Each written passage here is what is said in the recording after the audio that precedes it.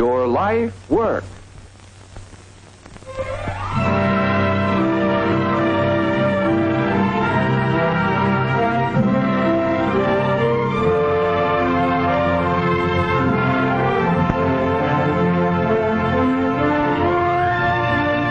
These racks and shelves contain a lot of books, tens of thousands, hundreds of thousands, perhaps millions. How do you feel about them?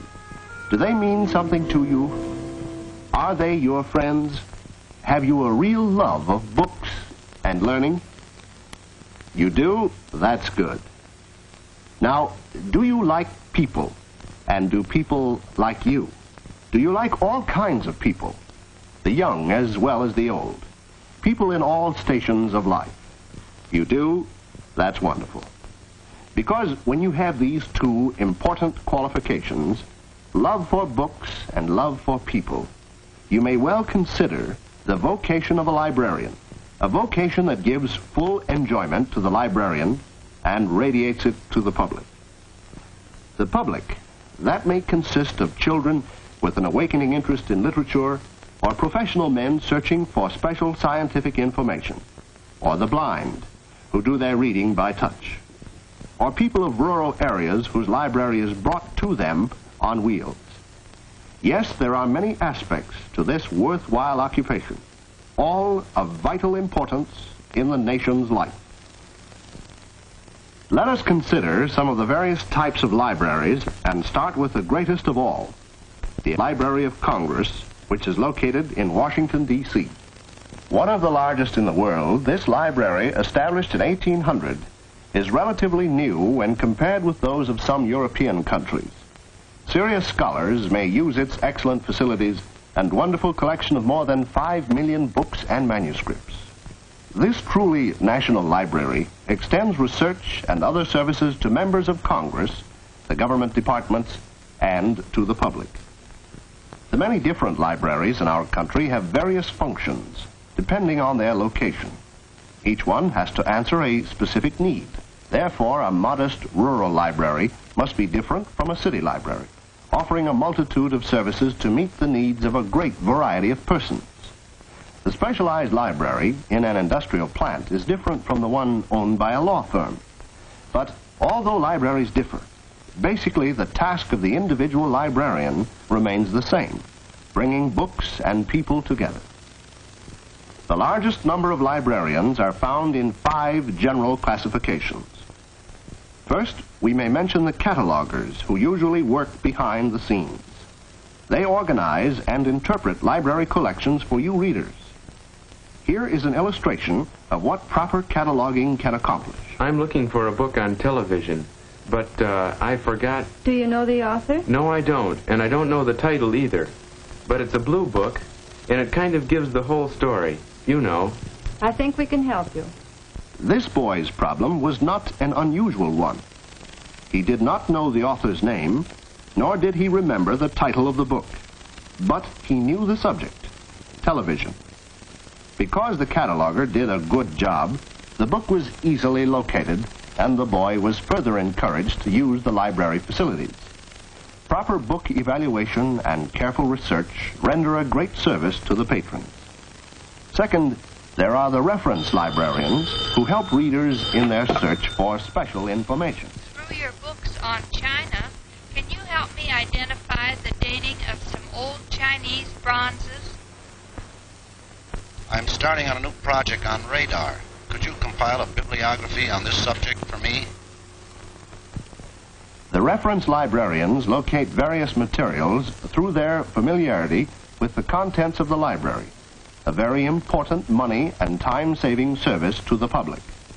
Third, we have the circulation librarian who organizes and supervises the distribution of books. By the way, this job belongs to a classification which does not necessarily require college training.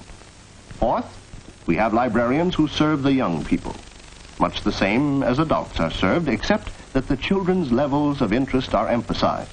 Each child is looked upon as an individual, whose reading habits are in the formative period. Fifth, there are the school librarians who contribute to the educational programs of their schools. College and university libraries employ special staffs for the work of research, cataloging, reference, and circulation, just as do the large public libraries. The large public schools generally employ special librarians to assist the pupils in finding suitable books. During free reading periods, the librarian attempts to direct the young reader's interest into approved and worthwhile channels, a challenging and rewarding job. In the smaller schools, the library is usually under the supervision and direction of a teacher librarian. Pupils working during free periods generally handle circulation. However, under such a plan, the library personnel changes from period to period with little opportunity for individuals to really understand library work. Up till now, we have discussed the jobs that must be done in every library. So far, we mentioned the catalogers, the reference librarians, the circulation, children, and school librarians. At times, they do their share in the reviewing of new books, evaluating and eventually buying them. This is done with one single purpose in mind: the improvement of their service to the people in their community and the country at large. In library work, there exist a number of positions that require special competence and preparation. Take, for example, the administrator of a large library, often a highly paid executive. You'll understand that this person needs a great capacity for leadership, a high degree of vision and imagination, and a thorough understanding of all phases of procedures in his organization. Then there are the specialists in subject resources, particularly in scientific, technical, and social science fields, who render bibliographic and reference service to public, university, and special libraries. Extension librarians for county and regional libraries who understand the social organization of rural communities and the objectives of rural leaders pioneer in a steadily expanding field. Librarians in adult education, including readers, advisors, community workers, and group leaders, provide special service for adults. Public relations specialists interpret the library's work to the public by personal contact or by means of newspapers, radio, films, or other methods of public relations. Specially trained librarians are always developing newer resources and educational uses of microfilm, motion picture film, and other visual materials, such as posters and pamphlets. Music scores for classical and popular compositions are available to music lovers. Phonograph records are also found in many modern libraries. Hospital librarians provide special service for patients and hospital personnel. For instance, did you get me that material on the sternocleidomastoid and the zygomatic head of the quadratus leviae superioris? Yes, Doctor. Here it is.